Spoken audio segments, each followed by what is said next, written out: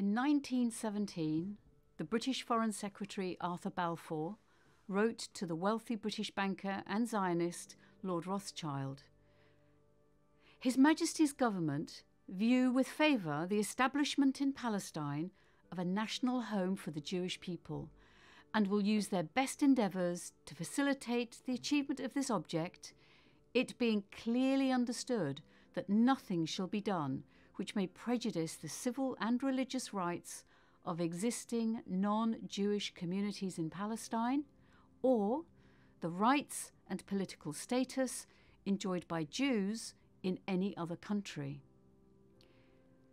This short letter had no legal status, but was later incorporated within the terms of Britain's mandate for Palestine, and thus it became one of the most significant documents leading eventually to the creation of the State of Israel and the ongoing quagmire of the Israel-Palestine conflict. From the outset, it was controversial. The prominent British Jewish politician of the day, Sir Edwin Montagu, opposed it vigorously. Later, when the language of the Balfour Declaration was included in the mandate for Palestine, the House of Lords voted to reject this in a motion passed by 60 to 29, and on the grounds that the declaration was opposed to the wishes of the great majority of the people of Palestine.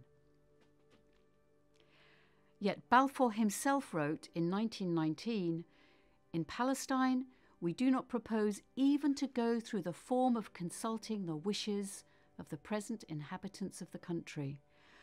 The four great powers are committed to Zionism, and Zionism, be it right or wrong, good or bad, is rooted in age-long traditions, in present needs, in future hopes, of far profounder import than the desires and prejudices of the 700,000 Arabs who now inhabit that ancient land." Despite the facts on the ground and the opposition to it, this promise made by Arthur Balfour would lead to the British Mandate, mass Jewish immigration, and eventually to the creation of Israel in the wake of the Second World War and the Holocaust. In 1948, it also led to the Palestinian Nakba, meaning catastrophe, when more than 750,000 Palestinians were forcefully expelled from a land they had inhabited from antiquity, and with a further 500,000 managing to remain behind in spite of the terror unleashed by Zionism. Israel, created as a consequence of British colonialism, was formed in a similar way to the South African state, and both have segregation, apartheid, at their heart.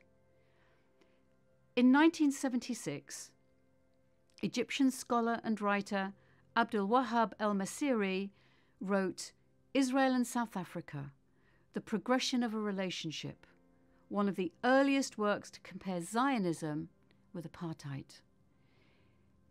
He compared Britain's aims in creating the Union of South Africa in 1909 and the Balfour Declaration of 1917, and pointed out that both began as settlement enclaves serving Western interests in exchange for support and protection.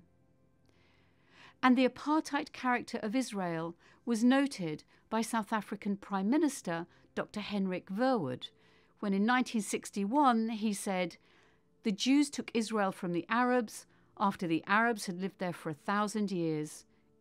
Israel, like South Africa, is an apartheid state." There are amazing similarities between apartheid South Africa and what more and more people today are regarding as apartheid Israel. There are coincidences, there are date milestones which are amazing.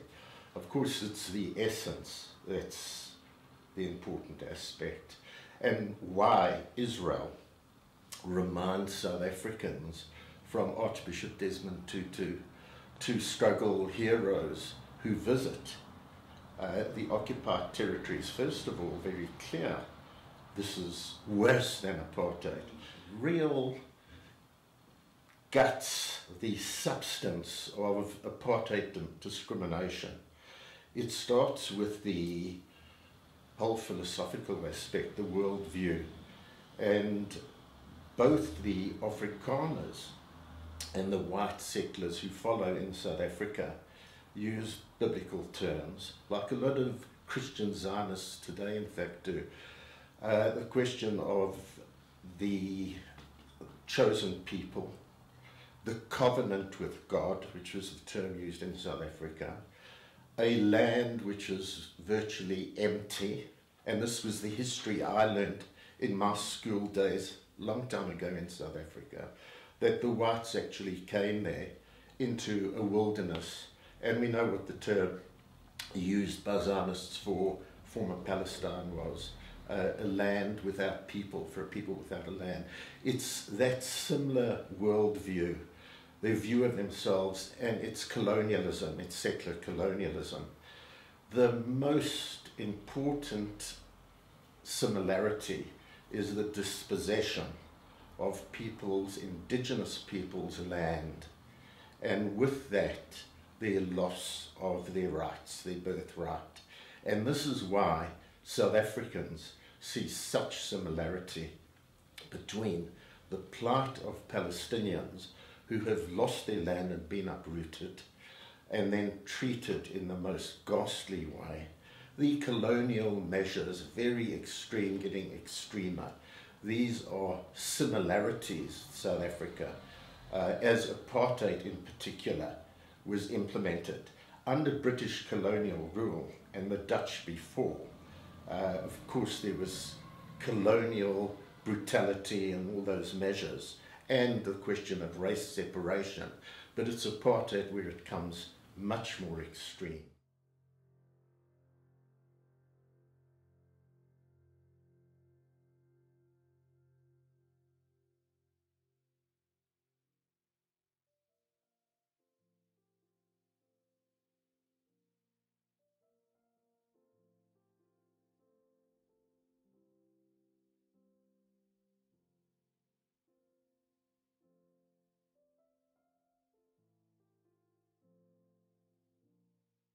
In practice, there is little difference between the apartheid of South Africa and apartheid Israel. Professor of International Law and a South African himself, John Dugard spells it out. Israel discriminates against Palestinians in the West Bank and East Jerusalem in favour of 500,000 Israeli settlers. Its restrictions on freedom of movement, manifested in countless humiliating checkpoints, resemble the pass laws of apartheid. Its destruction of Palestinian homes resembles the destruction of homes belonging to blacks under apartheid's Group Areas Act. Israel has gone beyond apartheid South Africa in constructing separate and unequal roads for Palestinians and settlers. There were many political prisoners on Robben Island, but there are more Palestinian political prisoners in Israeli jails. Apartheid South Africa seized the land of blacks for whites. Israel has seized the land of Palestinians for 500,000 settlers.